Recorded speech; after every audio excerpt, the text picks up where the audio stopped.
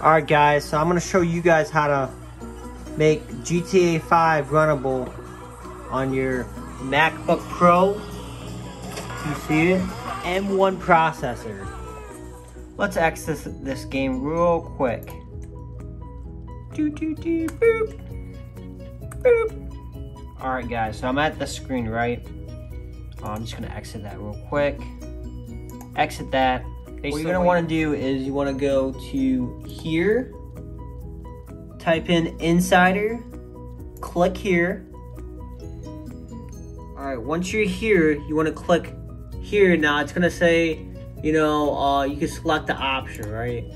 And you're going to want to select the option. The Insider program already did it. But you're going to log into your account. There's going to be a sliding thing right here. And then what you're gonna want to do is after you slide that lets you pick whatever, you're gonna want to select dev channel. After that, you want to go to click the Windows Update.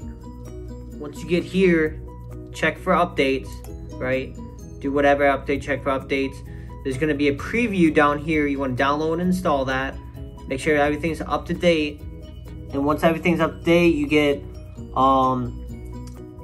.NET Framework, DirectX, and then Visual C++, which is right here. Download all these. You want to download C, UCRT, all the, make sure it's 2005, all that. Get all those in the Steam, and then you'll be able on your MacBook Pro.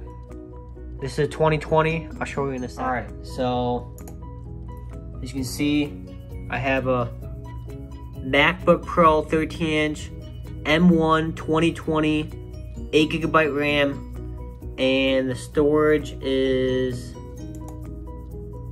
250 gigabytes. But I'm also using a portable hard drive. That's where my GTA 5 is.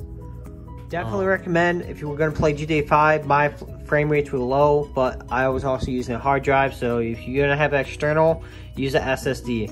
But yeah, that's it guys. I mean, it's pretty easy, and that's how you get done. I haven't seen any video, so I'm making the video for you guys.